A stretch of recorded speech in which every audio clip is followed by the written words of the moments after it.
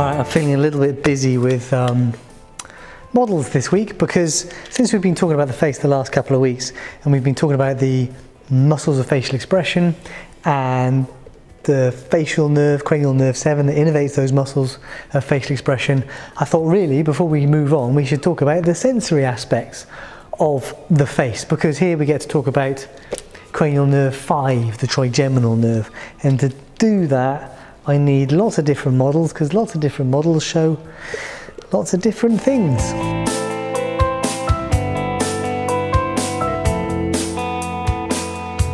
So the plan is to start from the brain stem very briefly and then talk about how the trigeminal nerve gets out of the skull. And the trigeminal nerve has 3 major branches, and you can think about those 3 major branches as then each having another 3 smaller branches, which then have smaller branches. That's how branching works, right? But then they innervate different regions of the face. So we'll follow those nerves out, we'll see where they go, we'll talk about some of the foramina and talk about how those nerves get where they're going. But the point we'll get to is we'll be able to talk about branches of the trigeminal nerve innervating different regions of the face and why, how you can test for that, and then we'll talk about trigeminal neuralgia. All right? Now, trigeminal, think about the word, right? Gemini, you know Gemini. Gemini refers to the twins, that constellation in the sky. It's a Latin word. It refers to the Greek twins, Castor and Pollux. So Gemini means twins, so trigeminal or trigeminus or trigemini means triplets, 3 born at the same time. So that's all the trigeminal nerve is, it just means 3 at the same time, right? Trigeminal. Cool, huh? So here's my brain model, the one that always falls apart, right? Let's take the blood vessels off. It's because it's upside down. I always want to turn it over so it's the right way around, but when I do that, it's fine. It's absolutely fine. Someone's left an earring there. Right, come on, you got this. The trigeminal nerve then is this large branch here and here on either side. So you can see that it's kind of appearing more posteriorly than some of the other cranial nerves, and it's quite a big one. It's a big nerve. Now the reason the trigeminal nerve is a big nerve is that it is the major sensory nerve of the face and the scalp, and of course your face is very sensitive. You've got like really high resolution sensitivity in your lips and your eyes and your cheek, everywhere, right? So if you're going to have a high resolution of sensitivity, then you're going to need a lot of neurons to carry the information from all of those sensory receptors. So the trigeminal nerve, cranial nerve 5, is a big nerve because it has a lot of neurons in there. And in fact, if we look at where it comes from, so if we look within the brainstem, so we've got midbrain, pons, medulla here, it comes from mostly some very long somatic sensory nuclei which extend through the midbrain, extend through the midbrain, the pons, the medulla, and even into the upper parts of the spinal cord. So it has a lot of nerve cell bodies in there, and it does have a motor component as well. It's motor to the muscles of mastication and a couple of other bits. So it has some motor nuclei in there as well, but that's where trigeminal nerve 5 comes from. That's where the cranial nerve comes out from. Ooh, if we grab big head, big head's cool. Look, big head is showing some of those muscles of mastication and the muscles of facial expression. But if we turn big head around and we look inside the cranial cavity, do you see where we are? Right. This is where the pituitary gland would be. There's the internal carotid artery. So this is the sphenoid bone here, and this is anterior here, right? So there, that is the trigeminal nerve, cranial nerve 5. This lump here is the trigeminal ganglion, and from the trigeminal ganglion we then get these 3 branches of the trigeminal nerve. These are the ophthalmic, the maxillary and the mandibular branches. The ophthalmic and maxillary branches are purely sensory. The mandibular is sensory and motor. That's the one carrying the motor fibers to the muscles of mastication. Now we can also, so we can use some different nomenclature for these branches. So we would write in Roman numerals CNV for cranial nerve 5, and then for the first branch we might write CNV and then 1 in subscript, and that would refer to the ophthalmic branch of the trigeminal nerve.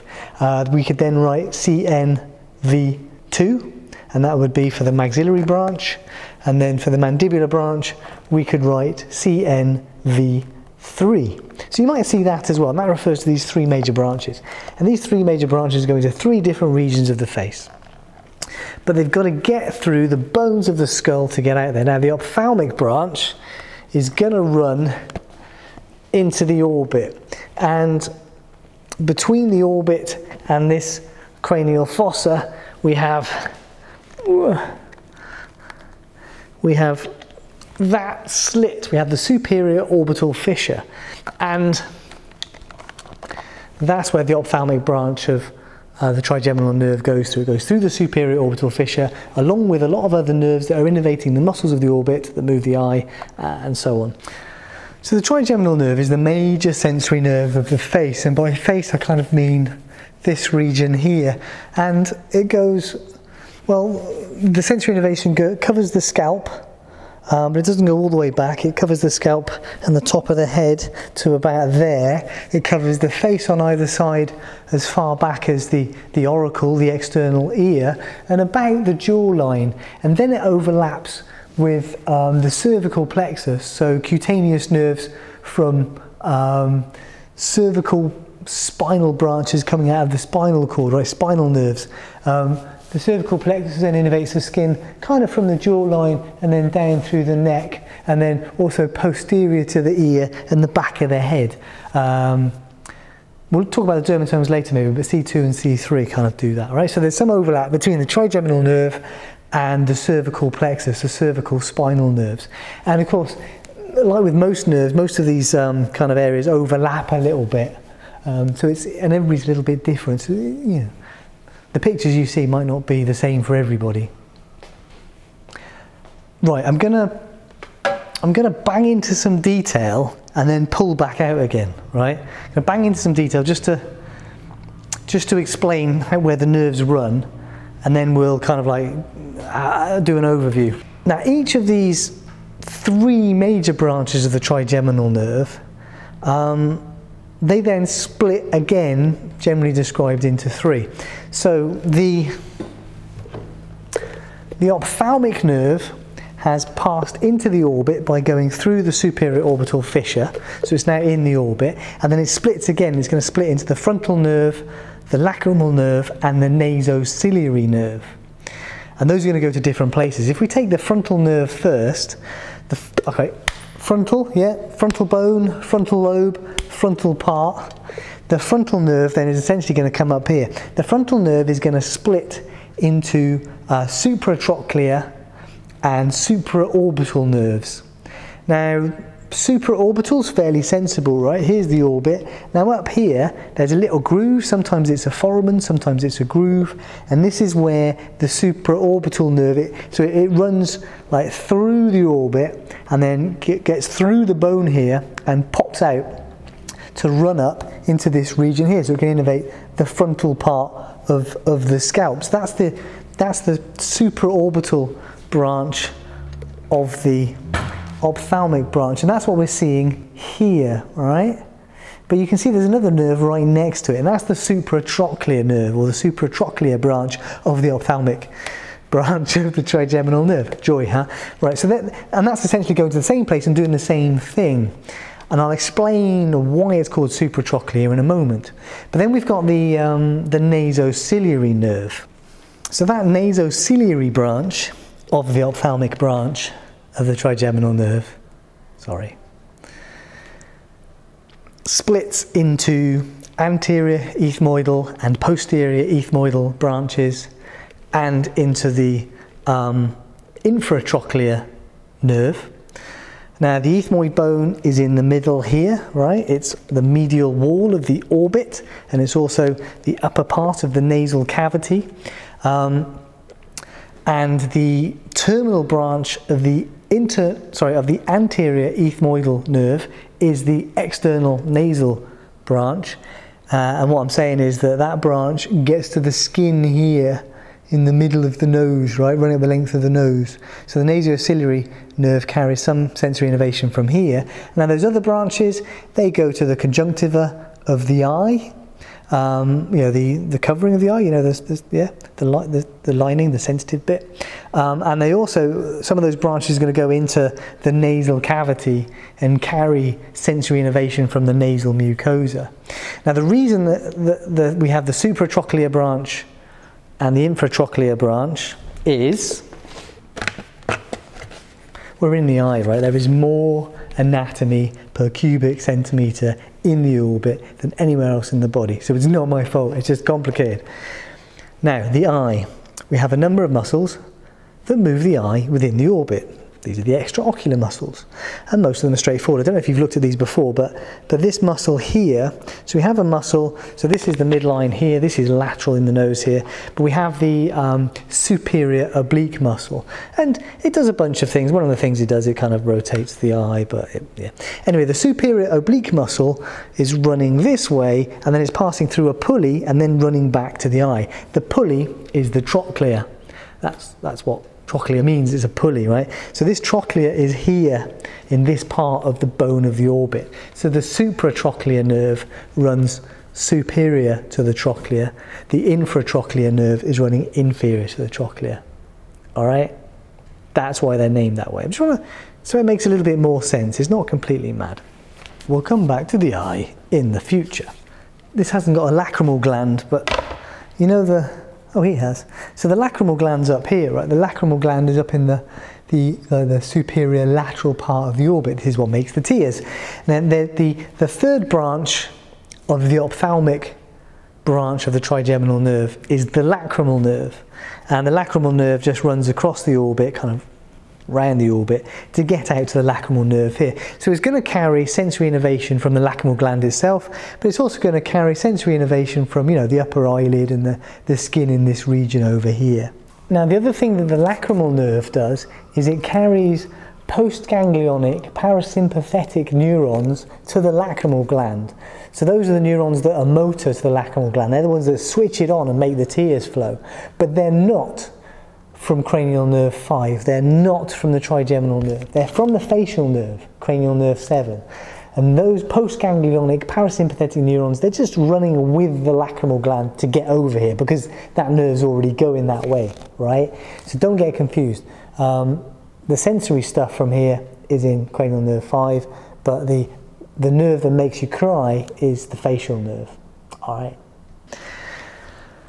So, in summary, the ophthalmic branch of the trigeminal nerve gives off 3 branches which run up here to the upper eyelid, to the conjunctiva of the eye, to the strip of skin on the nose here, and to some of the nasal mucosa.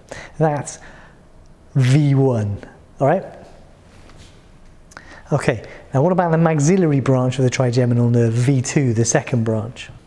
Right, if we go back to big head, that's the ophthalmic branch of the trigeminal nerve. That then is the maxillary branch here. And you can see it dropping out through another bone in the skull. So if that's the superior orbital fissure there,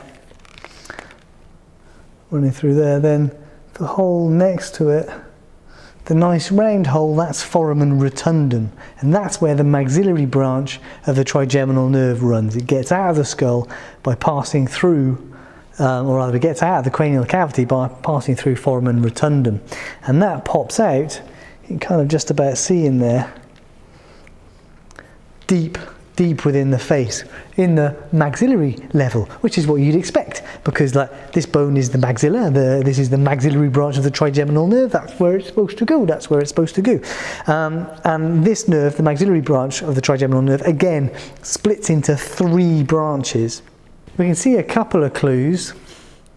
There's another foramen there, and if I put a pipe cleaner through, you can see that it actually pops out within the orbit. Now what happens here is there are 3 branches of the maxillary nerve, and those are the zygomaticofacial, the zygomaticotemporal, and the infraorbital nerve. So if you've got a supraorbital nerve, you're going to have an infraorbital nerve, right?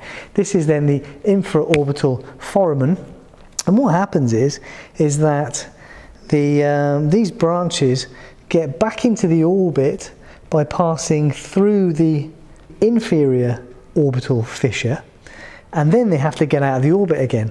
So the infraorbital nerve pops out there, so it gets into the maxillary region and innervates the skin of, you know, the lateral nose, the maxilla, the upper teeth, the upper lip, that sort of region there. Now the zygomaticofacial and zygomaticotemporal, well, this is the zygomatic bone here, and the zygomaticofacial nerve, there is a small zygomaticofacial foramen. I can just see a little tiny indentation on this plastic skull here, but that pops out here, and then the zygomaticotemporal goes up here, and there's a little kind of suggestion of a foramen here. Zygomaticotemporal nerve then gets up into the temporal region. So the zygomatico, where are we? So the zygomaticofacial, trying to feel where my face is. So we've got, should do it on the same side, shouldn't I? So there's the orbit, there's the orbit. All right, there's my zygomatic bone out here. Right, the infraorbital nerve runs inferior to the orbit and innervates this region here. The zygomaticofacial nerve kind of stays close to the orbit, but over the zygomatic bone, and the zygomaticotemporal actually gets into the temporal fossa, so it stays quite deep here, and then pops out and then innervates the skin over the kind of the anterior part of the temporal region here. So zygomaticofacial, zygomaticotemporal. So those are the 3 branches of the maxillary branch of the trigeminal nerve, and they innervate this space here, right? Okay, good. Really, there's another bit. So the maxillary branch of the trigeminal nerve actually has a short zygomatic nerve, and that runs across the orbit and then splits into the zygomaticofacial and zygomaticotemporal branches. But is that helpful to remember? There's a sinus under here, right? I'm caught on, what am I caught on? Skeleton, let go. Ah, let go. What? Why? Oh, right. Back off, man. What was I talking about? There's a sinus under the bone here, right? The maxillary sinus, which is lined with the mucosa. So the second branch of the trigeminal nerve, the maxillary nerve, is also carrying sensory innervation from the maxillary sinus in that region as well, right? It's common sense, right? Okay, so the third branch then of the trigeminal nerve is the mandibular branch, and the mandibular branch is dropping down inferiorly. So it's going to drop down here to get to these guys. So in the skull, we see the oval foramen, right? So the oval foramen, that's how the mandibular branch of the trigeminal nerve gets out. You can see where it's popping out there. So it's pretty deep in the face. And again, this is going to give off 3 branches as well, kind of. Should I do this so it's like we're both on the same side? The auriculotemporal nerve, so we're already deep to the mandible. So the auriculotemporal nerve is a nerve, it's a branch of the mandibular branch of the trigeminal nerve that's deep to the ramus of the mandible, it's deep to the parotid gland, but it's going to find its way out to get up to this region here. So the auriculotemporal nerve is going to innervate the skin kind of around around here, right? So anterior to the external ear, anterior to the auricle, kind of the posterior part of the temporal region, but not on the top, just kind of as far as that. So that's the auriculotemporal nerve. And then we've got the buccal nerve, and the buccal nerve is going to find its way out to the cheek. In fact, the other week we were talking about the branches of the facial nerve, and there's a buccal branch of the facial nerve there, isn't there? Now, the buccal branch of the mandibular branch of the trigeminal nerve is sensory to the skin of the cheek and the oral mucosa on the other side, and it will actually often join with the buccal branch of the facial nerve, just because again these nerves are going to the same place.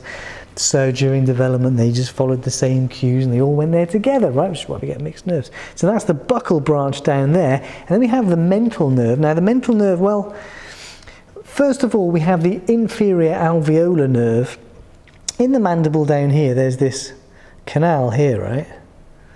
Is this a real canal in this plastic? No, of course not. So this is the mandible, so this is the mandibular canal. The inferior alveolar nerve runs into here. It's going to carry all the sensory innervation back from the teeth. And then the mental nerve is going to pop out through this foramen here, the mental foramen, and innervate the skin of the chin and the lower lip and what have you. That's a lot of wiring. That's probably way more information than most people need to know. But what it boils down to is that the first branch of the trigeminal nerve, the ophthalmic branch, innervates the skin of the scalp, the top of the head and the front here, and the eyelids like that, and also the conjunctiva of the eyes. The second branch of the trigeminal nerve, the maxillary nerve, innervates the skin covering the maxilla, the medial nose, the upper lip, and the skin beside the eye, the lower eyelid, part of the conjunctiva, and the skin of the anterior temporal region. And then the third branch of the trigeminal nerve, the mandibular branch, innervates the skin over the mandible and as far back as the auricle, the external ear, and what's remaining of the temporal region. And then if you remember that distribution, then you can add on the teeth and the oral mucosa and that sort of thing. All right, that's what it boils down to. And that means that you can test the function in a patient by testing the different regions. So you can test the ophthalmic, sorry, this guy hasn't got any skin, but imagine he's got a skin, by using some light cotton wool, or maybe you want to test for temperature or what have you. So you can test the first branch of the trigeminal nerve by testing sensation up here. You can then test the second branch of the trigeminal nerve by testing sensation around here, and you can test the third branch by testing sensation down here. And that's very useful. Just as with the other nerves of the face, these nerves are susceptible to trauma, to lacerations, to fractures of the bone and that sort of thing. They're also susceptible to tumour and what have you as well. Now, there is a condition somewhat peculiar to the trigeminal nerve, which is trigeminal neuralgia. And in trigeminal neuralgia, a patient might get like a sudden excruciating pain of either one region of the face innervated by one branch of the trigeminal nerve, or more than one.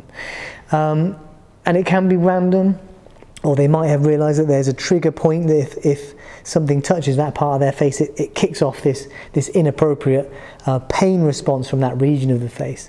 And this trigeminal neuralgia is usually caused by either one of those three main branches, or maybe a little bit early, but often one of those three main branches has been damaged either by a tumour or a blood vessel, and then we get this spontaneous switching on of that branch of the trigeminal nerve completely inappropriately by something, which then causes a lot of pain.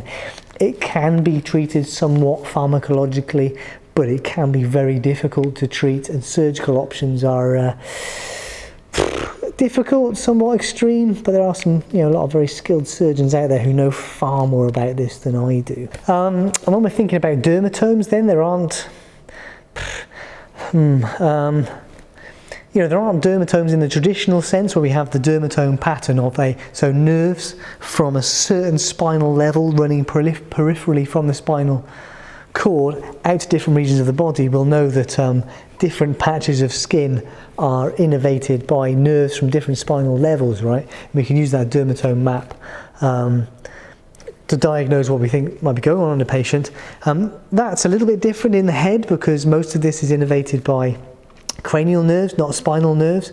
But essentially then, if you had a dermatome map, this would be V1, and then this would be V2, and then this would be V3. And as we get back to the ear, then the skin around here is innervated by C2 nerves, and then further down the neck, C3 and C4. There isn't a dermatome for the C1 spinal level. And the one final thing to consider when we're talking about the trigeminal nerve is, of course,